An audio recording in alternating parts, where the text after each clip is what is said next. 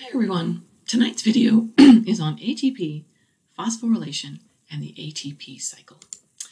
So many processes are spontaneous. They don't require any outside energy, such as this ball rolling downhill. It'll do this without any added energy at all. Even in the cell, there are processes that don't require energy, such as diffusion. Diffusion is when molecules move from a high concentration to a low concentration, ultimately forming an equilibrium. And this is driven by the concentration gradient. It does not require any added energy. But there are many cellular processes that do require energy. They are endergonic, meaning that energy is required. And an example of that is active transport, where cells pump substances from a low concentration to a high through a transport protein, and that's going to require energy. Another example is when ribosomes read the genetic code in mRNA and assemble amino acids into the growing protein. This is a very expensive process, and that requires energy. A final example is when vesicles are moving along microtubules as their train track. They move along using what's called a motor protein. So when a transport vesicle is moving from the RER to the Golgi, or when a secretory vesicle is moving from the Golgi to the plasma membrane, it moves along this plasma or this microtubule, and the motor protein takes energy to move that vesicle. So what do cells use for energy? What's their currency? What is cellular money? Well, it's a molecule called adenosine triphosphate, or ATP for short. You don't have to use the full name. You can always just use ATP. So here's a picture of an ATP molecule. In blue here is adenine, which is a nitrogenous base, which should ring a bell for you. And then we have ribose, which is a 5-carbon sugar. And then there are 3 phosphates. If this looks familiar, it's because it's very similar to the nucleotide that is the monomer for nucleic acids. The monomer for nucleic acids, you were just looking at the nitrogenous base, the sugar, and 1 phosphate. ATP has 3 phosphates. And we call these bonds holding these phosphates high-energy bonds. Why is ATP a high-energy molecule, and why are those high-energy bonds? Well, these phosphates, they are all negatively charged, so they repel each other. Similar charges don't like being near each other. That makes those bonds right there holding those phosphates close to each other, they are very unstable. And unstable translates into high energy in the thermodynamics world. So ATP is used as an energy molecule for 3 general types of processes in the cell: active transport, organelle movement, and making reactions happen. So how is ATP used as an energy source? Well, let's look at our ATP molecule here again. That last phosphate on the ATP can be taken from the ATP and placed on another molecule. In this case, I've put it onto a protein.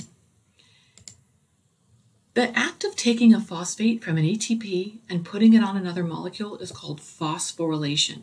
We would say that this protein has been phosphorylated, and that is just placing a phosphate on another molecule.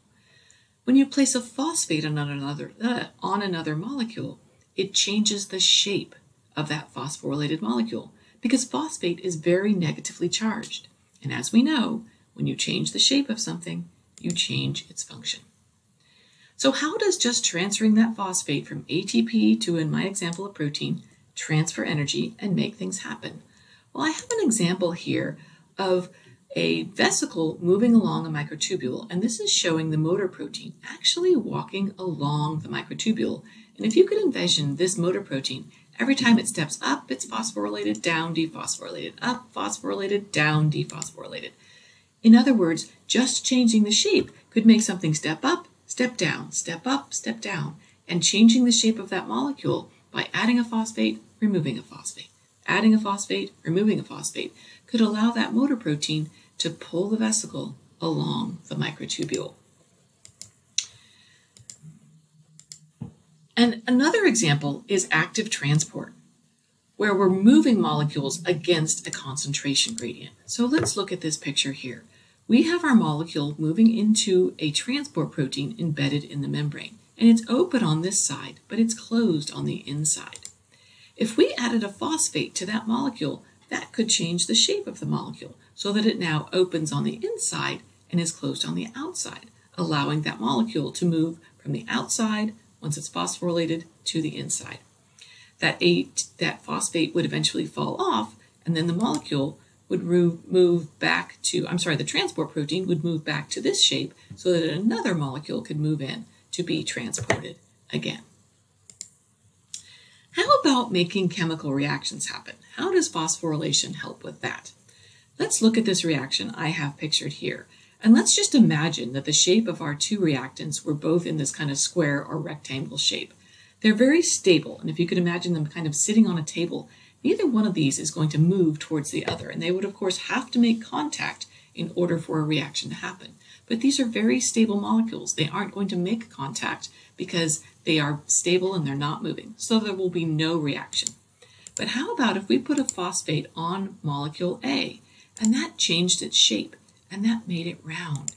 Round molecules now could roll and interact with compound B, allowing them to form a reaction and form compound C. So how does the cell make more ATP? Because there's something that I haven't mentioned, but that has been showing up in each of these pictures of reactions that happen with phosphorylation.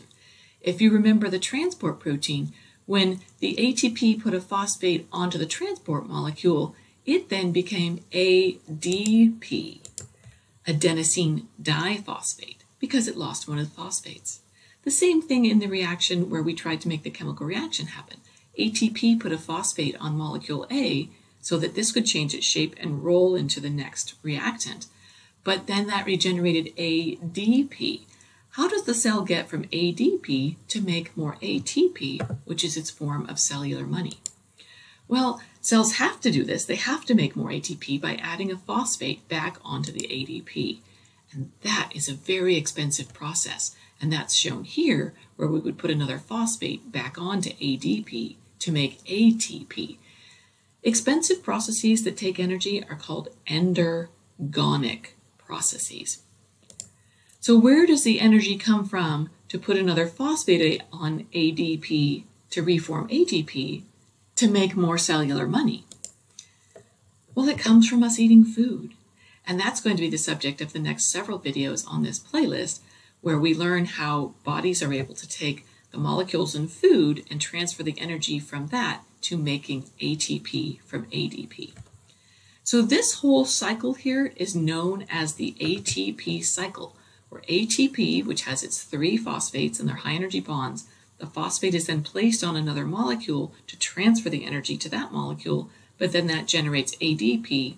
The ADP has to have a phosphate added to it to go back to ATP, and that is known as our ATP cycle. So what you should know. You should know what are some processes that require energy in the cell. What does ATP stand for? What does ADP stand for? You should be able to label the parts of an ATP molecule. You should know why ATP is a high energy molecule.